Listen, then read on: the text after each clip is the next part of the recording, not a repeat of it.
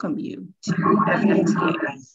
So we are an emerging professional organization for therapists as well as professional colleagues within the medical and healthcare field.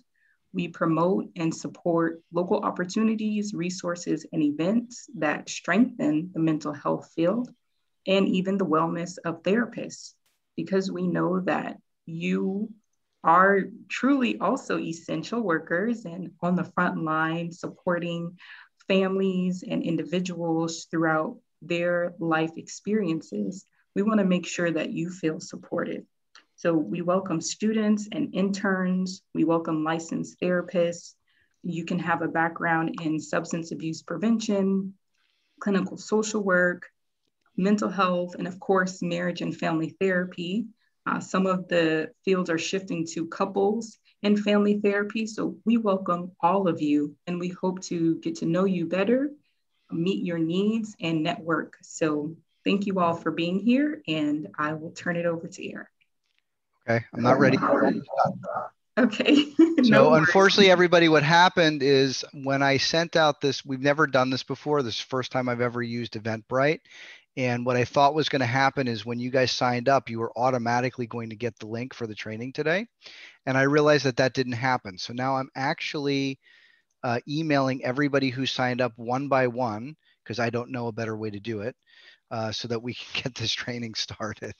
So I apologize for that. I think I'm finished, and I am. Great. So that worked out well. So good afternoon, everybody. Thank you for being here. My name is Eric Munt. I am an LMFT. I'm a licensed marriage and family therapist. I'm also the president of the Florida Family Therapy Association. I believe I'm the president for both the state of Florida and our Palm Beach County chapter, since that's where we are located. Like I said, I'm an LMFT. I'm a registered play therapist. I'm a play therapy supervisor, and I'm also a training provider for the Association for Play Therapy. So this training is a non-contact hour training today. In order to get contact hours over the internet for play therapy, each training must be at least 2 hours.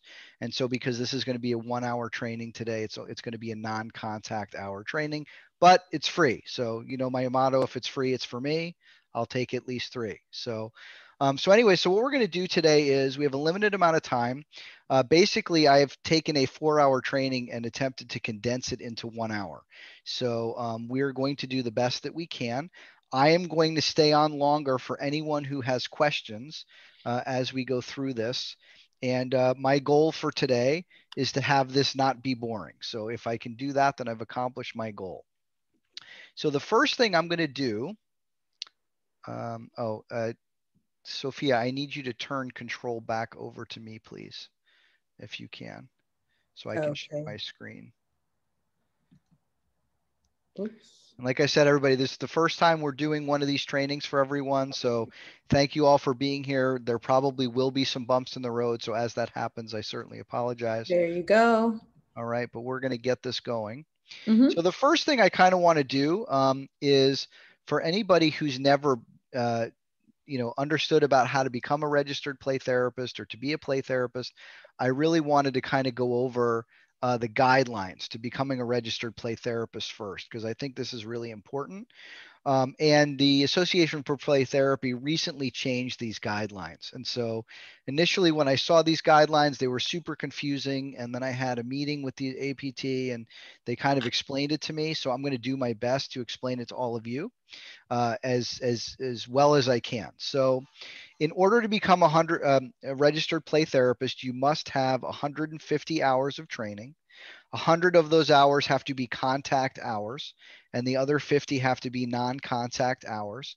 And as you can see by my screen, there are several different domains that you have to get your contact hours in. So the history of play therapy seminal or historically significant theories. So we're going to get into client-centered play therapy today. So we're going to get into a little bit of the theory of that. We're also going to talk about play therapy skills and methods. So you're going to be able to take this 1 hour and put it under potentially three of these different domains, depending on where you are in getting all of your hours. There are play therapy special topics, and their applicant's choice. And as you can see, there's a minimum number of hours required.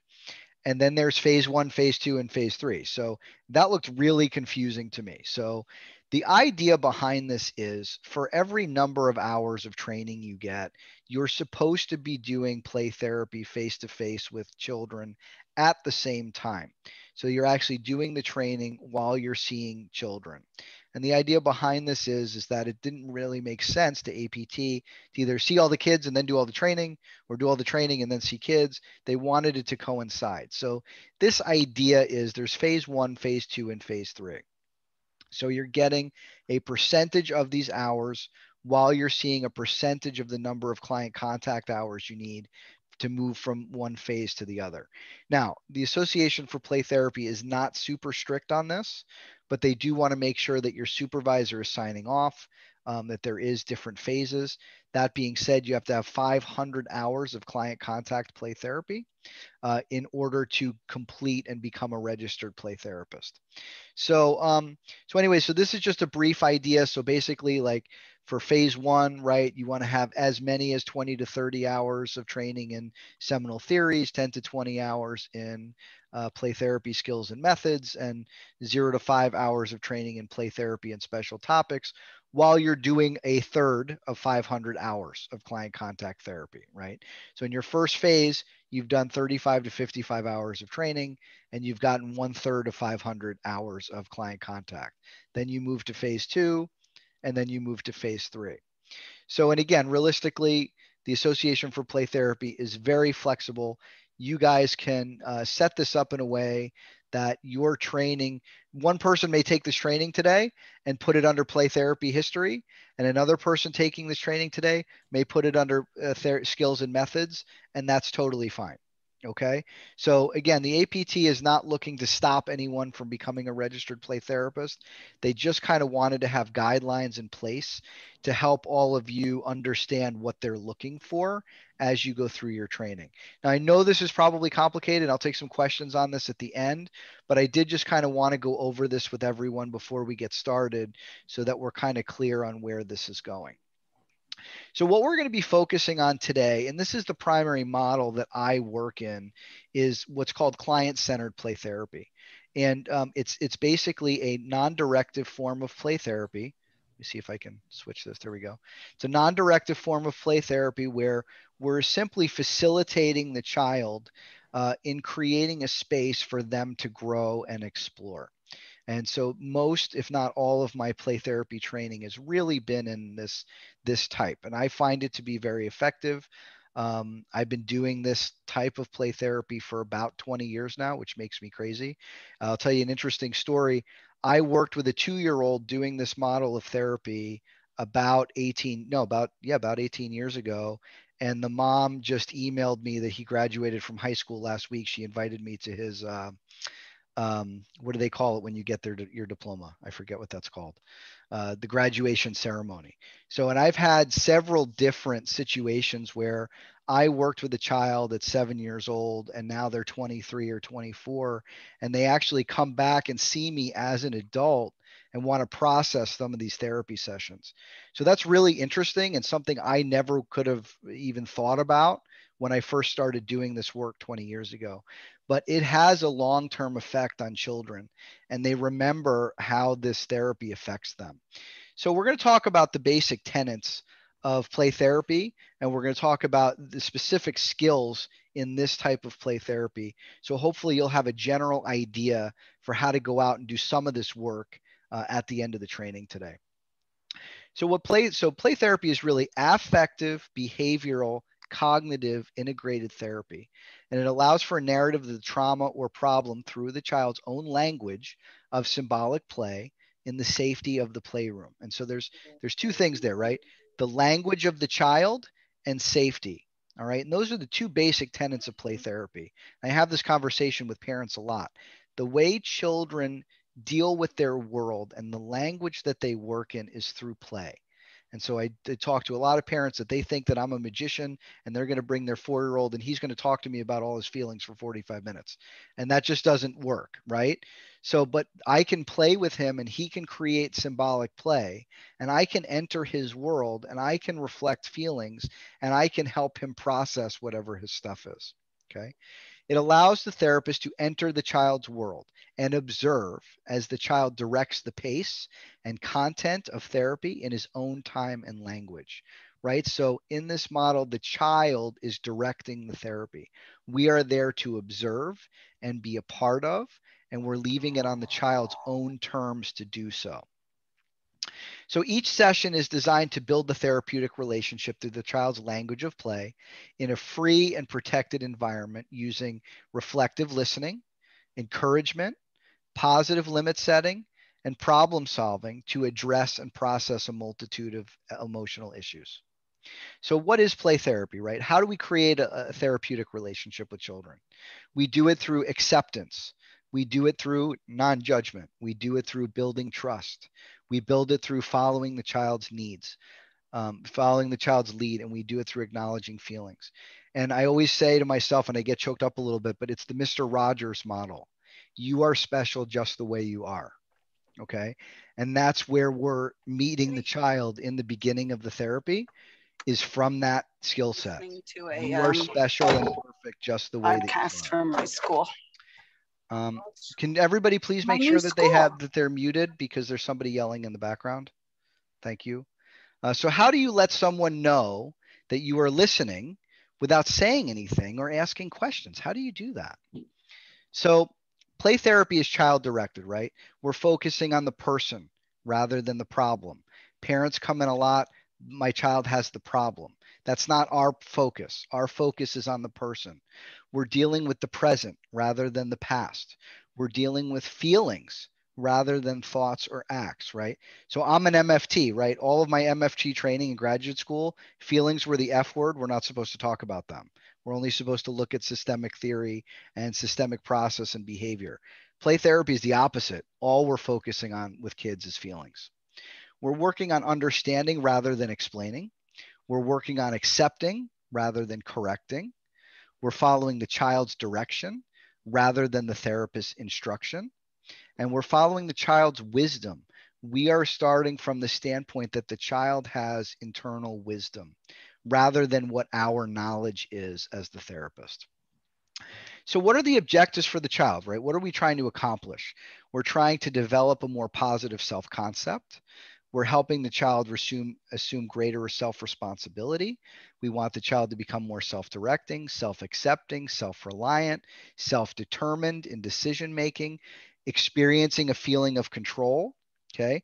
Most children, there's lots of things happening in their world that they feel like they have no control over, and a lot of their behavior is grasping for control. This is a safe space where they're in control. That by itself is therapeutic more often than not. We become sensitive to the process of coping. We help them to develop an internal source of evaluation, and we help them to become more trusting of themselves. So goals and expectations can impede therapy, right? And a lot of parents have goals and expectations about how they want you to fix their kid, right? And so focusing on just the behavior or the problem and missing the underlying cause can impede the therapy. Interference with the therapeutic relationship, making it difficult to see the world through the child's eyes. One of the biggest mistakes that therapists make with children is we're trying to bring children into our world instead of attempting to enter theirs. And in order to really work with and help a child, we have to work on seeing the world through their eyes.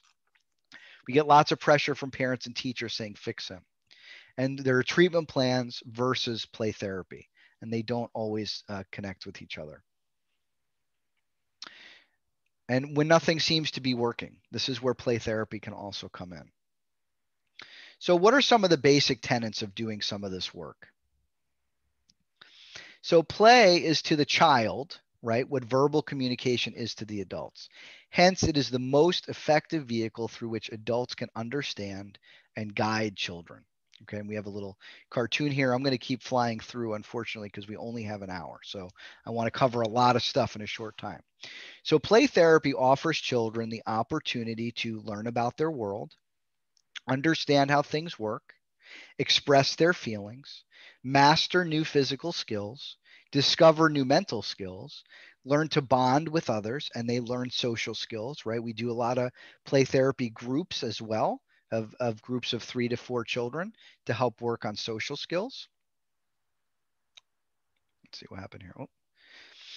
And then we have 4 areas of development: physical growth, emotional growth, cognitive growth, and social growth. So, play is under siege and has been for quite some time. Almost 1/3, 30% of third grade children have minimal or no recess, right? And what's the big punishment everybody does now is silent lunch. So the only time kids are allowed to socialize would be lunchtime, and because their punishment is to eat it silently and they can't talk. Disadvantaged people, so low income, Black or Hispanic children, are likely to be denied recess altogether. Play is being eliminated in kindergarten. Play is being replaced in preschools with lessons targeting cognitive development and the content of standardized tests. And that's shifted a little bit over time. Now we're seeing that in a lot of preschools, there's a lot more play involved. At circle time, it's really about 30 minutes, and then the rest of the day is typically play.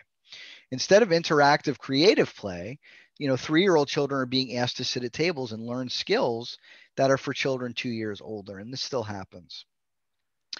So what is the empirical research about this, right? There's cognitive development. Play is beneficial for developing language skills and problem solving and perspective taking and representational skills and memory and creativity, and contributes to early literacy development. It works on social development. Play contributes to social skills such as turn taking, collaboration, following rules, empathy, self-regulation, impulse control, and motivation. And studies have also found the positive effects of play on children's physical development, such as muscle development, coordination, and obesity prevention, right? So we're trying to focus on the whole child when we're doing this work. So what are some developmental skills that are learned in play therapy, right? Mastery, learning skills that are needed as an adult, discovering what is pretend or what is real, creativity, making something out of nothing. Imagination and creativity spark new ideas and ways of seeing something. And this is a big one because the more that kids are exposed to electronics and iPads and stuff, the less creative they are becoming. And it's very concerning to me that we're seeing that. We want our children to be creative. We want them to make something out of nothing. And we want to work on problem solving, figuring out how things work, resolving conflict with others, learning to negotiate. We're working on social skills, learning who their peers are, how to interact with them, practicing different ways of connecting with them. We're bonding with adults and peers. We're learning empathy, trust, and if there's not a good family environment, learning how a safe, caring environment can feel. We're learning to identify and express feelings. And this is a big one. We assume that just because a 3-year-old has learned to speak, that they know what to do with the language, and they don't. And so a lot of this work is helping children, especially ages 3 to 5, learn to identify and verbalize and express their feelings in a better way. So what are some play therapy interventions, right? This is why everybody's here today. So the first thing we're doing is structure. Structure is super important. It sets the stage and containment for the session. This is your special time, or now is your time to do most anything you like. Not anything, most anything you like. If there's anything you may not do, I will let you know. That's it. Why don't we start with names? My name is Mr. Eric, and then I wait. And the child will typically tell me their name. Limits need to be set only when necessary. We're not looking for problems before they happen. We're simply being with the child, and when a limit needs to be set, we set it. At the end of the session, we're giving a 5-minute warning. We have 5 minutes left to play. We have 1 minute left to play. Why? We're helping the child to prepare. We're creating a space where at the beginning and end of the session, it's always the same. Why? Because it makes the child feel safe. It helps them let them know what to expect. So what are some feelings expressed by young children? This is a great quote. Feelings are the ground out of which caring grows. For some children, the starting point in developing conscience is helping the child to feel. Some children are overwhelmed by their feelings because they do not understand them and cannot put them into words. They need help to learn to identify, understand, and act constructively on their feelings. All right, so we're working on the therapeutic relationship, right? We're working on congruence, a realness or genuineness, and consistency between thoughts, feelings, and behavior. We're making sure ourselves in relation to the children is consistent and congruent, right? There's lots of different levels of communication. How often are the words that come out of your mouth, the tone that you use, the facial expression that you make, and the body language not congruent? That is confusing for a child. So we are making all of us congruent to the child. We're coming from a place of acceptance, right? Unconditional positive regard, apprising or trust of the other person, an empathic understanding, the ability to appreciate and connect with another individual's feelings and experience. So how are we doing this? We're accepting the child as he or she is. We're seeing the child as a whole person. And we're working to understand what is driving the child's behaviors. We're developing an attitude of non-judgmental acceptance. We can only guess what another person is thinking. So we're watching, wait, and wondering, and then respond. When a child acts out, we're understanding that he is attempting to show us his most difficult feelings. This is how the child is trying to express his feelings. We have to do our best to understand that. We're seeing the child is doing the best that he or she can at a given time. So we're trying to see and connect with the positive. When they're acting out, this is the best that they're able to do in that moment. And we have to accept that and be there with them in that space while also helping them to show them a different way or a better way. So the child is our teacher. We're following the child's lead to understand how he views the world and copes with his problems. We're leaving personal issues at the playroom door. We're recognizing any countertransference. We're focusing on what is instead of what if or what was. We're being present and acknowledging current behavior. We're trying not to label the child. We believe that the child can break the bonds of current limitations. The child can change if we accept where the child is starting from. We have to believe that the child is able to learn, change, and wants to learn or change. Okay, so we're going to switch to my other PowerPoint. Hold on a minute. And then we're going to get into some techniques. Does anyone have any questions so far? No? Okay. Well, I'm going to switch PowerPoint, so just bear with me one second while I do that.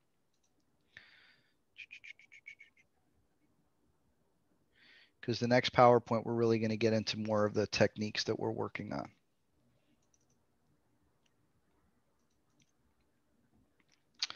Okay, let's see if I can. I am not a technological master, so I apologize in advance. All right, can everybody see my screen? Good, okay, great, I'm doing great. So the number one tenet of doing play therapy is reflective listening, okay? Everything that comes after comes from this. So if you leave with one technique today, it's how to make a good reflection with a child. If you can do this, it opens up a tremendous number of doors in terms of you connecting with the child, okay? My 8-year-old calls me naming it. She says, Daddy, stop naming it. You always name it. I sound like one of your clients. I'm not. Just don't name it. Just play with me. So this is also called active or empathic listening. It allows the child to feel listened to and understood. It allows the therapist to understand the child's feelings, thoughts, and needs. Reflection and limit setting with reflection helps the child manage affective expression and regulate behavior. Good, how are you? What happened here? Why is my... Yes. There we go. Oh, okay. So reflective listening is hearing and observing the child and reflecting without judgment, right? That's going to keep coming back is this non-judgmental thing that we're trying to do. Patient form. Reflective listening is a tentative statement describing what you think the child may be trying to express in his or her words and actions, right? Okay. So it's tentative. We'll go through, is it possible for it to resend? Because I may have thought it was something I already submitted. Can everybody please mute your... Please mute. I completed today. Please mute. Thank you. Reflective listening enlarges the meaning of the behavior, which fosters cognitive coping and processing by the child. Reflective listening helps the child to identify the feelings driving their behavior and find more appropriate ways to express those feelings. So everything starts from here. They're acting out because they have a feeling that they don't know how to verbalize, and we're going to help them do that. All right. So there are 3 interrelated basic concepts. Caring. We're suspending judgment. We're seeking the child's potential. Acceptance. We're not judging what is being expressed. We're using the words that reinforce the child's strengths. So we're starting where the client is. We are listening. We're reflecting the child's actions, patterns of behavior, and feelings. Now, this is the biggest one.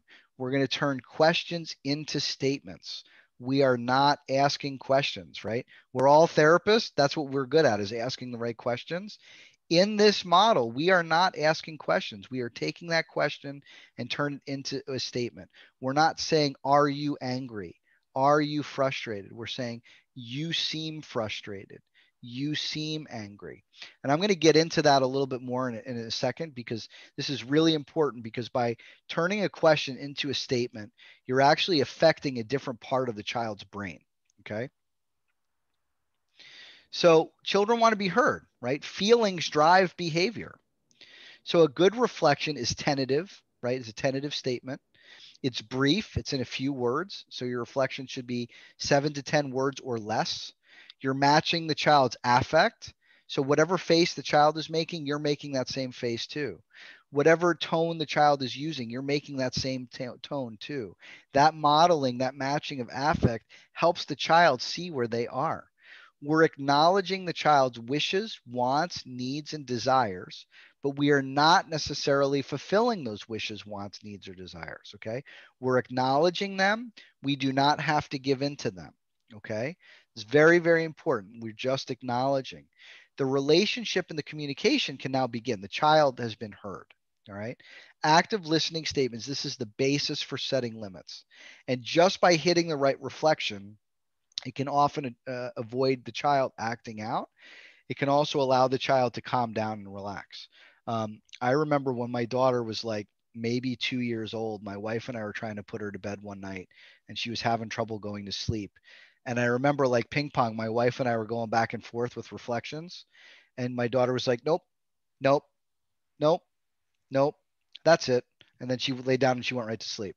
So sometimes, a lot of the time, we just need to find the right one, and we may get it wrong a bunch of times, and that's okay. If we don't have the right reflection, the child will let us know, and that's okay. So, one of the exercises we do is this idea of, I can't do this, it's too hard. And normally what we would do is we would have people break up into groups, and then we would have them go through this, and we would do denying of feelings versus reflective statements and feeling how it's different. Obviously, we don't have enough time to do that today, so I'm just going to kind of keep going. So why are we avoiding questions? We kind of talked about this earlier. So questions are thought out in the head. And when we make it a statement, it actually becomes a gift to which the child may say yes, no, maybe, or not answer. The statement allows the child to feel safe to respond and not worry what is the desired correct response. So it's very interesting, but when we ask a human being a question, we are actually affecting the fight or flight mechanism in their brain. And so where this affects as a child, a bunch of different things happen. They feel like there is now a performance to be done. They feel like there is a right or wrong answer. They want their answer to please. And they want to feel safe. So what will happen is a child will either give you the answer they think you want, or they will completely shut down, or they will run away, because we're literally affecting that fight or flight mechanism, right? We're automatically putting the child in a state of defensiveness. Right. This happens with adults too. So reflective words, reflective statements work really well with adults as well. By making it a statement, we're actually speaking to an entirely different part of the brain. We're just making an observation. The person can respond, not respond, stop what they're doing, comment, tell you that they agree or disagree. There's nothing else attached to it, because we're actually affecting a different part of the brain.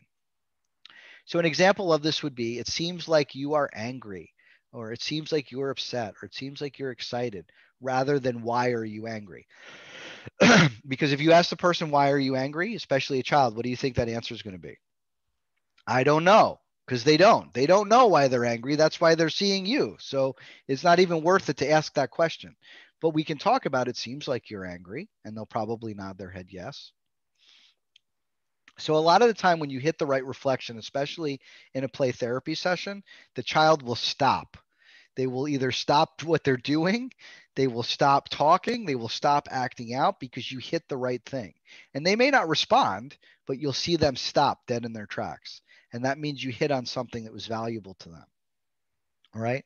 So what are some other ways that we're doing reflective listening? Well, part of it is this technique called tracking. Okay.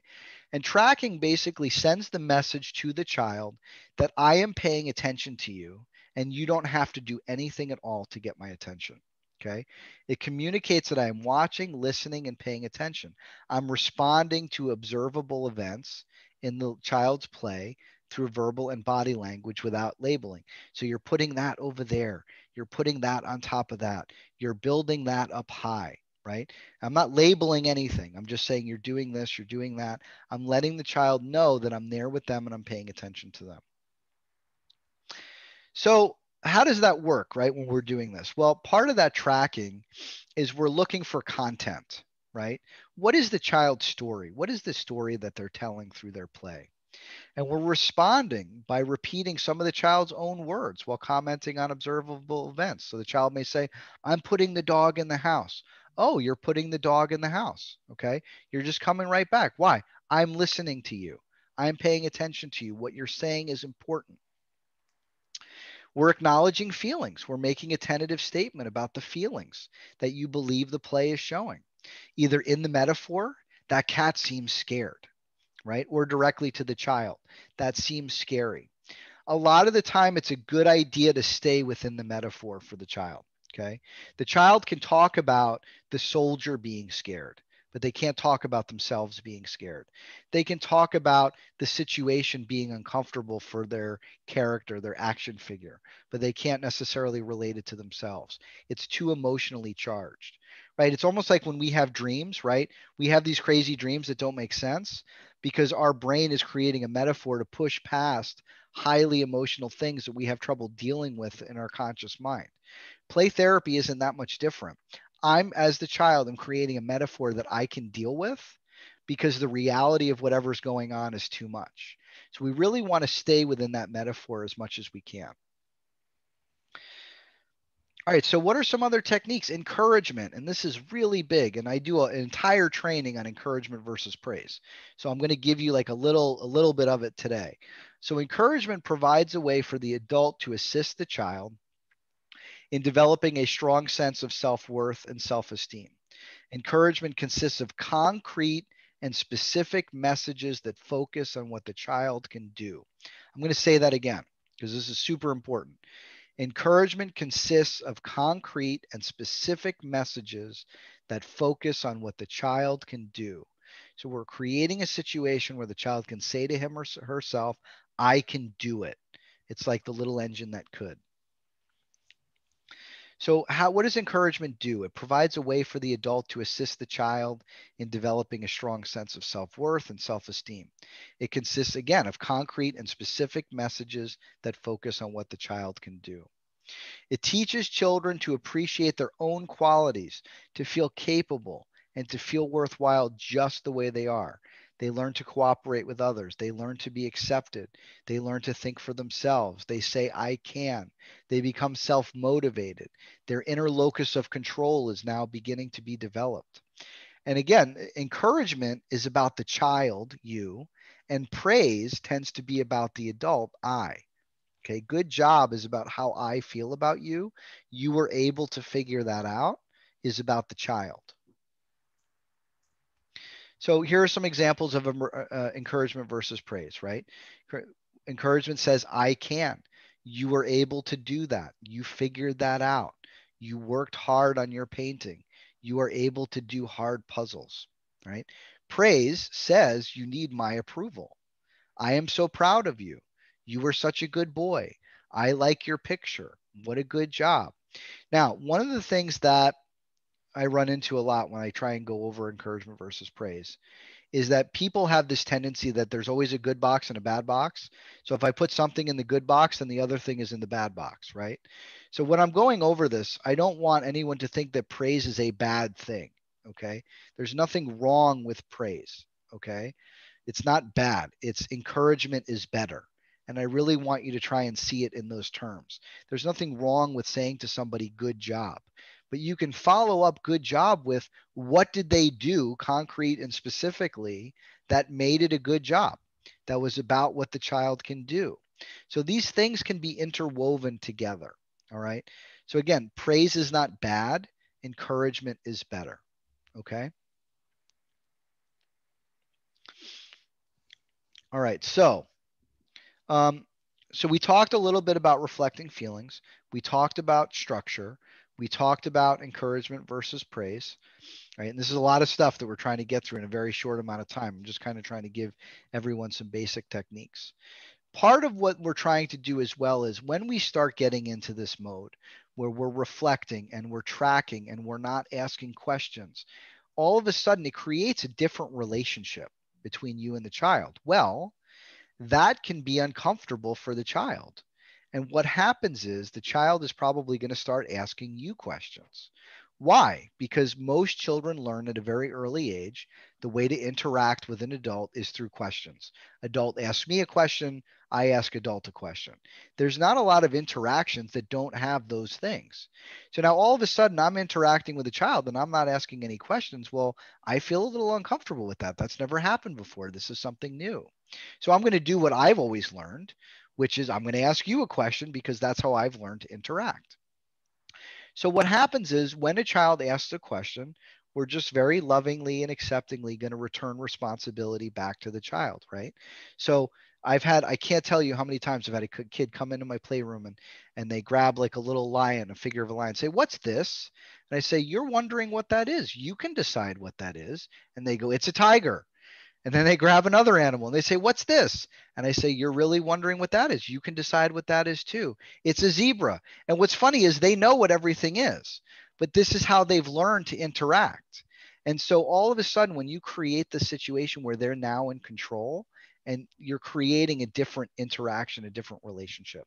So again, so what we're doing, we're supporting the child and finding their own answers. If that child turns around and says, "It's a monkey," I don't care in that session.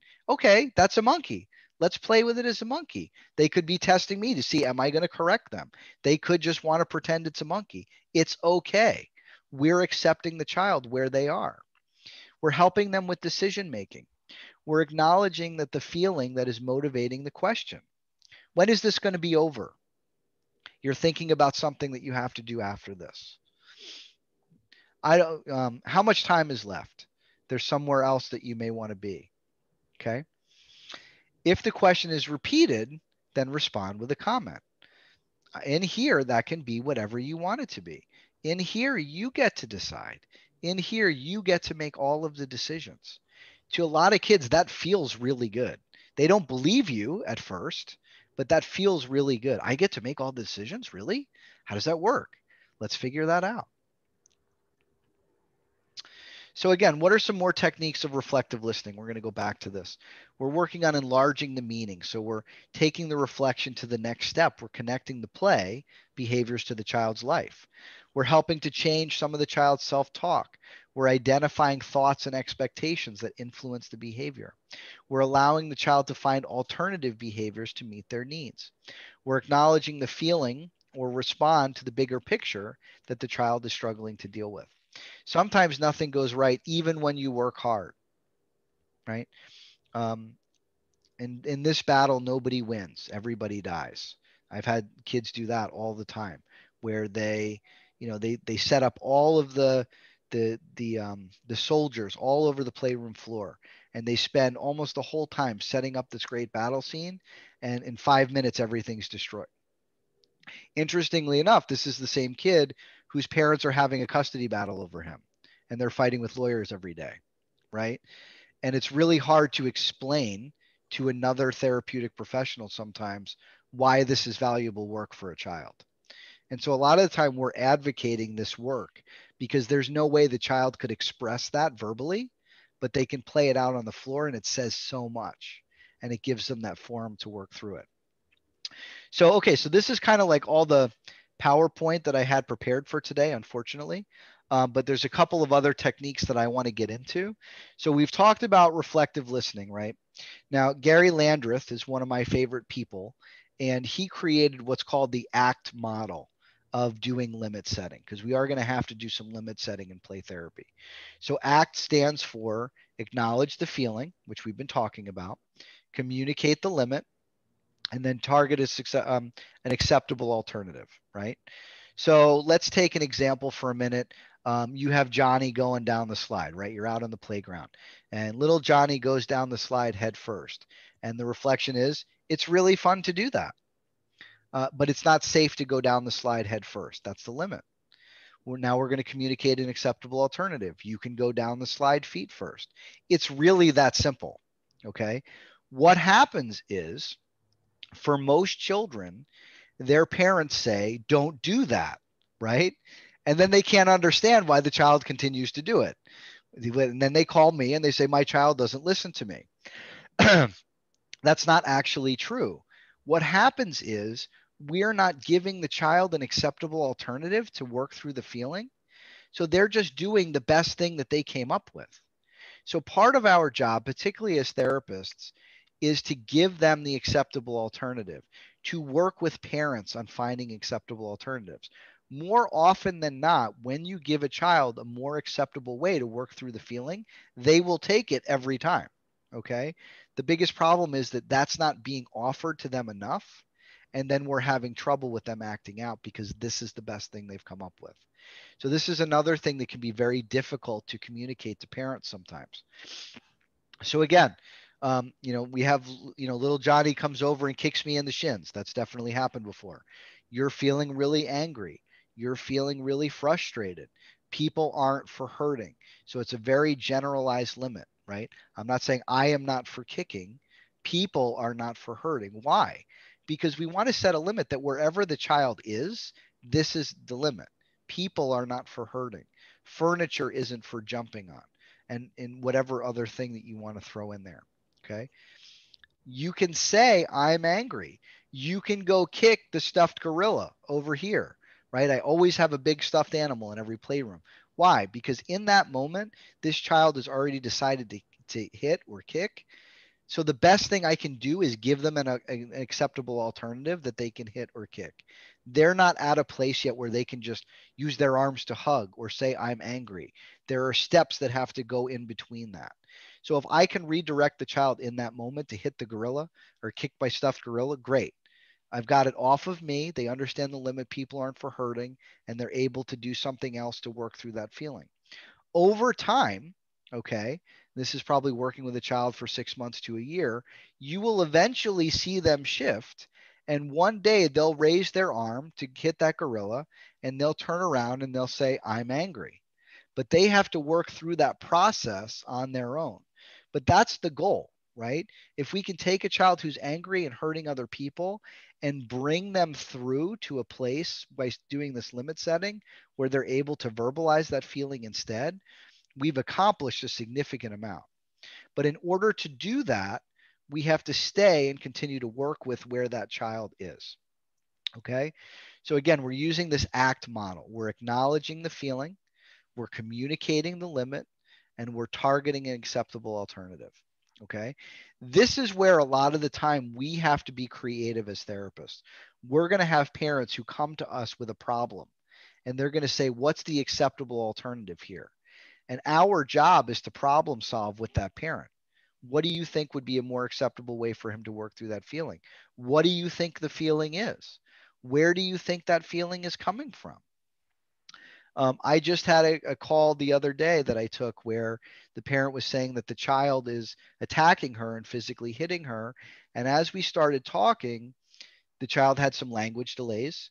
And as it turned out, and this goes back to Adlerian play therapy, which is a different theory, but it's applicable here, that she was having significant feelings of inferiority. She felt like she was no good. And when she was feeling that way, her job in that moment was to make everybody else feel that way too.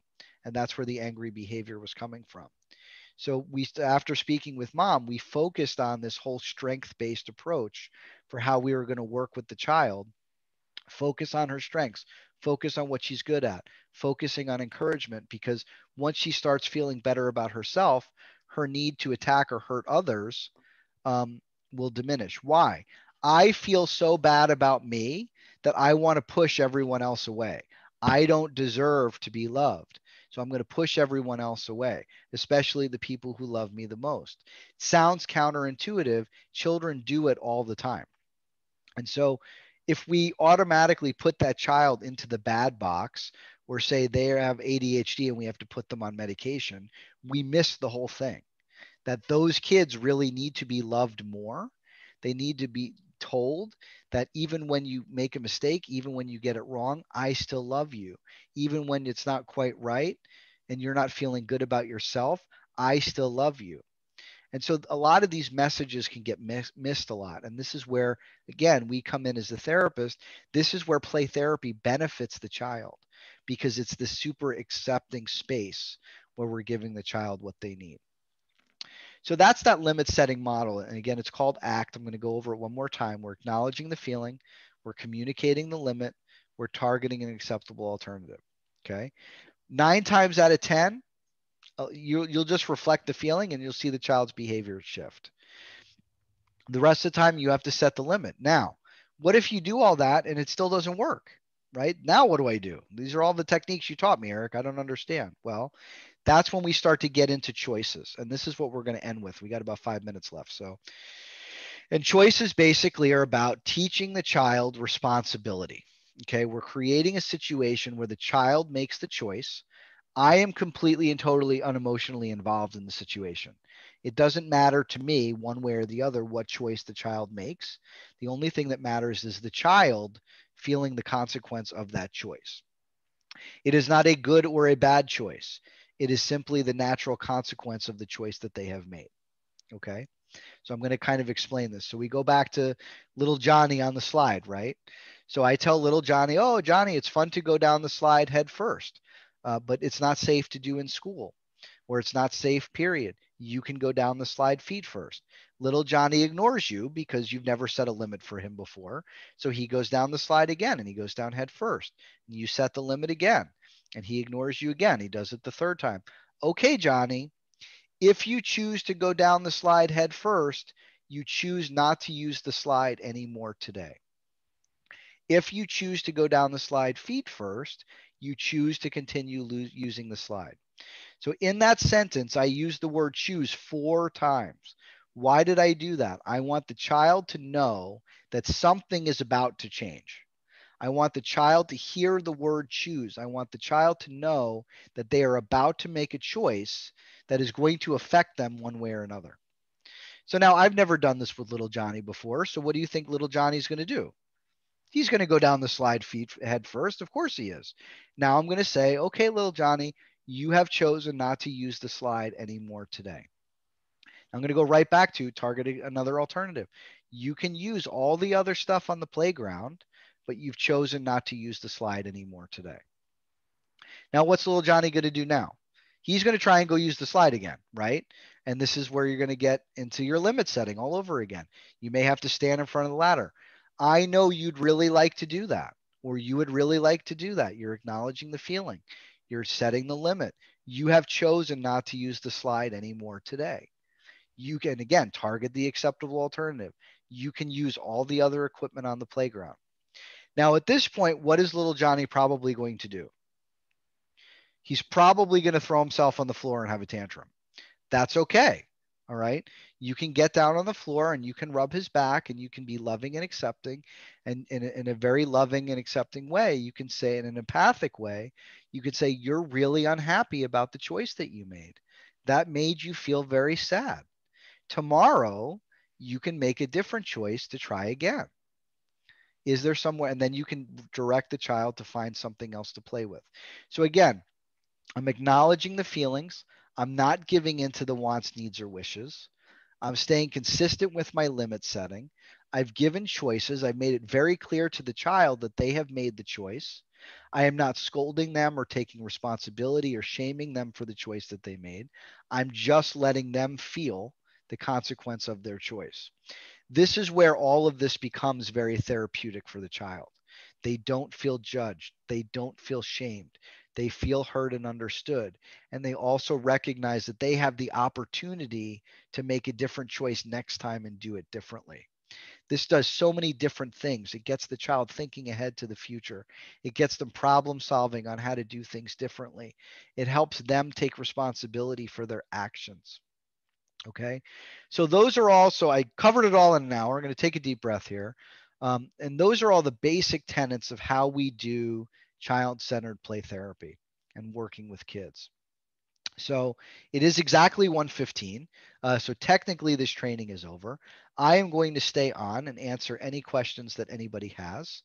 Let me see if I can adjust my screen so I can see everybody. Let me see if I can, oh, I got to stop sharing my screen. That's what I have to do. There we go. Okay, so does anybody have any questions for me about any of this, or is there anything I can answer? No, everybody's got it. Everybody's going to go out in the world and be great play therapists starting tomorrow. That's amazing. I'm so excited. Okay then. Well, so what I'm going to do is, again, I'm going to reintroduce myself. My name is Eric Munt. Someone has a question, Oh, Eric. someone has a question. Go ahead. Karen. Hi. So Hi, Karen. hi. I am interning at a nonprofit private practice.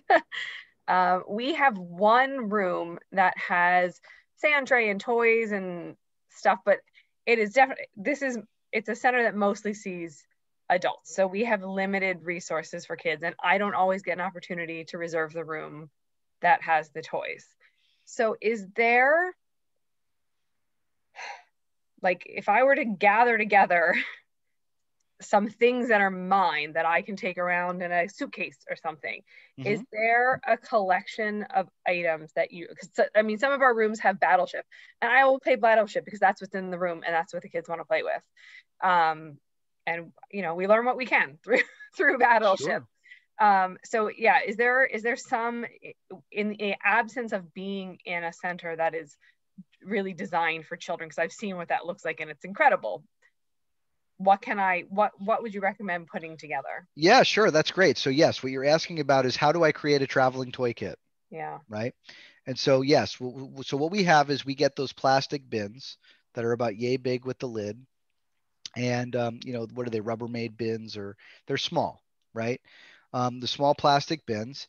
And we fill those with different things, right? So you're going to want animals. You're going to want wild animals and domestic animals, right? And, you know, about yay big, right? They don't have to be huge. Like the ones that come in the tubes? Those are great. Yeah, those tubes are fine. Absolutely. So you can get sea animals, you can get dinosaurs, you can get snakes. Snakes, believe it or not, are super important. Snakes and bugs. Um, Domestic animals and wild animals, jungle animals. Some of the ones that are great is there's a couple, like it's a monkey with a baby on its back. Those are great. It's a nice idea, if you can, to have two sizes of each type of animal, because they do a lot of play with mama and baby or dad and baby. So that's something that you can try and create. All right. So animals are first, right? Oh, Debbie's just thanking everyone for completing the training today. I wish I had known this before I got rid of all my kids' toys.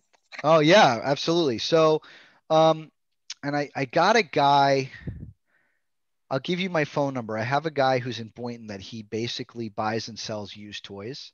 And so I've created my entire play kit from just, I told him what I needed and he found a bunch of stuff for me. And I got like an entire kit for like $50 of everything I needed. Wow. So you can also go to like Play Therapy Supply, and they have, you can just buy a kit and it's got pretty much everything you need. So you can do that as well. Playtherapysupply.com, and there's another one. But so you want animals, you want action figures, right? Superheroes. You want what look like family members, right? Children, adults, different members of society, whatever that is, you know, police officers, right? You want vehicles. You want to make sure you definitely have a police car and an ambulance in there somewhere. Okay. If you can find an ambulance where the back of it opens up and you can put stuff inside, that's the best. All right. But again, you don't really want something bigger than this because you don't want to be lugging a whole bunch of stuff around. But so ambulance, police car, fire truck, those are all super important because kids will play out themes of rescuing. You can have some things like small rocks and small fences anything where the child could basically build a world in the sandbox. Okay. Um, what are some other things? You can have one thing that it's got a pretend cell phone. It's got handcuffs. Okay, that's a big one, handcuffs. I can't tell you how many kids have handcuffed me and thrown me in jail. That one comes up a lot. So having handcuffs, make sure you get the ones that if you lose the key, you can still open them though, because otherwise it's bad. I've had that happen before too, so that's not good. So cell phone, maybe some musical stuff, potentially not something that they're going to put in their mouth, but something that they could potentially play music. Um, a badge, right? Like a little police badge. That's always good because they're going to want to be the sheriff. If you can fit some dress up stuff, great. It's not necessary, but like the badge is really good. Sunglasses, right, are a good thing to have in that little box.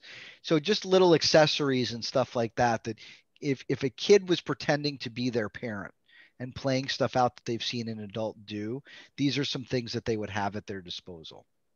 Let's see, what are a couple other things? So I said animals. I'm just trying to think about what other stuff is in my play. A doctor's kit. That's a big one. Okay. You can usually get a plastic doctor kit about this big that's got some good stuff inside. Sometimes a toolbox. That's actually a good one too. If you can get a little play toolbox. And then you can get a bigger container that you can actually make into a sandbox if you want or not. And you can get a little cart, you know, those little folding carts with the bungees. And that's typically what I carry it on. If you make a traveling sandbox, don't put that one on the bottom. Put the other containers on first, because the minute you go off a bump, it's going to crack the bottom. And you're not going to notice until you take it out of your car that there's sand all over your car. So don't put it on the bottom. But hold on one second, real quick.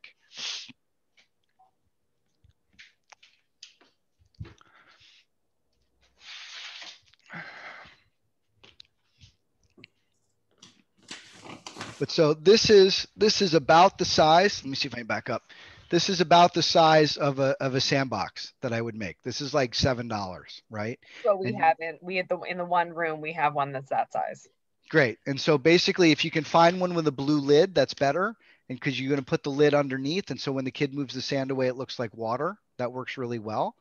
And also with the sand inside, you can put at least 2 smaller boxes inside of the sandbox. So the more you can kind of consolidate everything when you're moving in and out, the easier it is to travel with.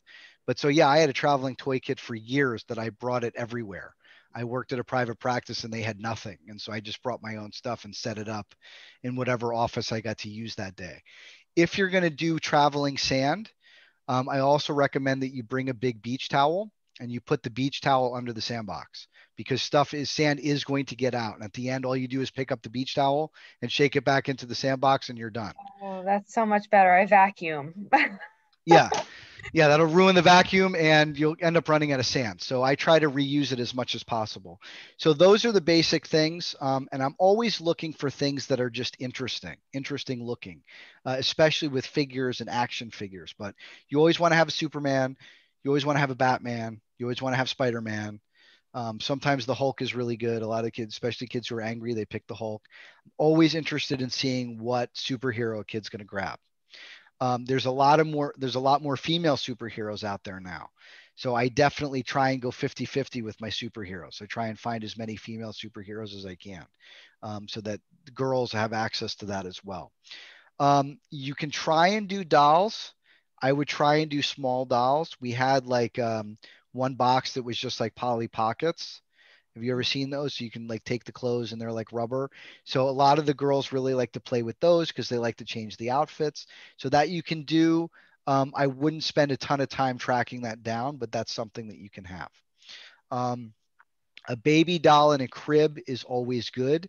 Not necessarily something you can travel with, but because there's a lot of kids who go through stuff where there's a new baby in the family and they're struggling. So they're holding the baby doll. There's a lot of stuff they play out with the baby doll.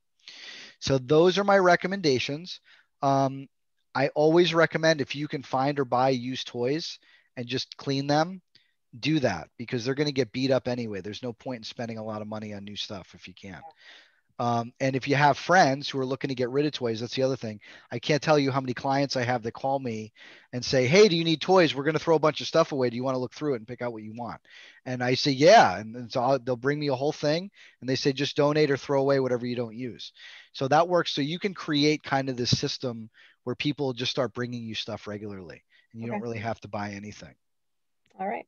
Do you ever play games? Like we have the talking, feeling, doing game, and I have one client who's very bright 8-year-old who loves to play that game, and he always asks for it. So that's a very different kind of play because it's a board game. Sure, and it's much more directive. Sure. Yeah. Is that against like the type of play therapy you do, or? No, there is nothing against the type of play therapy I do. You know, there are different seminal theories, right? So if we're talking specifically about client-centered would not have games particularly, right? Or it would have something like Connect 4, right? Where there's not anything, you're interacting, but you're not necessarily creating a direction with rules, okay? To be honest with you though, when you're doing therapy, the goal is to do whatever works. So if you're connecting with the child through that game, I would say that's great. Keep doing that. Okay. It's just about connecting with the child and finding what works. That's what's most important every time. All right. Thank you. Yeah, you're welcome. Does anyone else have any other questions? I know someone had a question about making the PowerPoint available. I'm not sure if that's what you wanted to do. Yes, I will email it to you, Sophia, and then if you can get it out to everybody, that would be great. Yep, we can do that. Yep. Was that Helen? Was that your question? Yeah. No, actually. Oh. Hi. Hi. Yeah, I work with a lot of teens that seems to be, especially in the pandemic, kind of have a limited way of playing. And a lot of them through the online connections, some of that's parents approved, they do cosplay. And that seems to be their world. You know, it's either that or computer games. So would you say some of these play theory could be applied to cosplay for teens? Yeah, absolutely. I mean, I dress up when I go to Comic-Con, so yes. Yes, and I still go to Comic-Con. I'm a big geek, so absolutely. That's fine. Yeah, so I always want to know, you know, like why did they pick that character? Why are they attracted to that character? What are the qualities that that character has that they enjoy? I really want to understand why they're connecting to that character that they want to dress up as. Because basically with that cosplay, yes, they want to take pictures and post them on the internet, but they're also becoming that character. And I want to know what that character means to them and how it's different than how they see themselves. And I find that that can give you a lot of insight into where they are. So it's not necessary for me to know any of the animes they watch. I don't need to know. I just need to know what it means to them. That's it. Yeah. And if you want to start watching, you can. I remember this was years ago, but I had these 3 brothers that came to the playroom and they always had Doctor Who t-shirts on and everything was Doctor Who. And I'm like, I got to watch this show so I can understand. And I watched like 6 seasons of it. I couldn't stop watching it. So, and I got way into it. So yeah, you take it as far as you want to go. Okay. With how much you want to learn. Thank you. Yeah, you're welcome. Does anyone else have any questions? I know we still have some people on. Colleen, Samaya, Karen? No? I have a question. This is Samaya. In the example that you gave earlier about ACT, with the kid going down the slide head first, in the event that, let's say he goes down head first, you give him the limit and he continues to defy you and he's like, I'm going down, I don't care what you say. How do you address that? Right. So that's when you the ACT. Yeah, so that's when you get back into the choices, right? Where you say, okay, if you choose to go down the slide head first, you choose not to use the slide anymore today. He goes down the slide head first, you say, okay, you've chosen not to use the slide anymore today. Now, you may have to physically stand in front of the ladder. You may have to physically remove him every time he tries to get back on the slide. And you're just going to keep repeating yourself that I know you'd really like to do that, but you chose not to use the slide anymore today. You can use anything else on the playground. but you've chosen not to use the slide anymore today. And it's just, you're going to be a broken record. You're just going to keep repeating that message over and over and over. And at some point he's going to run away. And then the minute you're not paying attention, he's going to try and come back to see how consistent you are. So, and that's fine. And why is he testing you? He's testing you because he wants to see how consistent you're going to be, because there probably is no consistency in his life.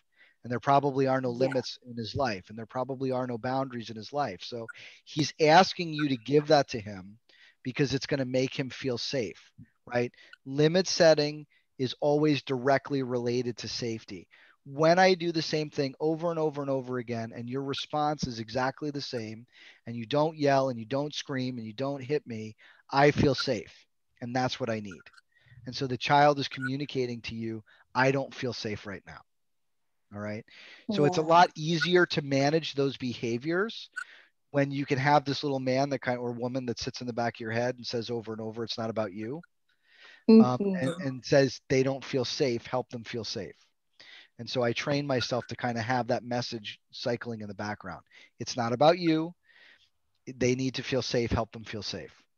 And so when you get into that mode and when you can view the child through that lens, it really helps you stay calm and help them. Yeah, no, thank you. That definitely makes sense. I like the clarification that you are able to do something physically. Like, you can remove them, you can block. Okay. All right, perfect. Yeah, you just have to, you just have to do it safely where you're not harming yourself or the child, right? Yeah. Yes, definitely. Helen. Thank you. To tag what Samaya just said, I was wondering, would you ever consider using the magic 1, 2, 3? Yeah, magic 1, 2, 3 is great. Yeah, I got no problem. Okay. That's great. That's been around forever. I have that. Okay, thank you. No, I gotta go. Thank you so much. Okay, yeah, bye everybody. Is there a way we can stay in touch with you by email? Yeah, yeah. So Sophia, if you want to send my email, can you send my email out to everybody that if they want to get in touch, I will. They can? Great. Thank you so much. Thank you. Yeah, great. Sophia, we're going to try and do this again. Yeah, thanks for coming. Okay. Bye, Helen. Bye. Bye, everybody. Bye, Karen. Bye.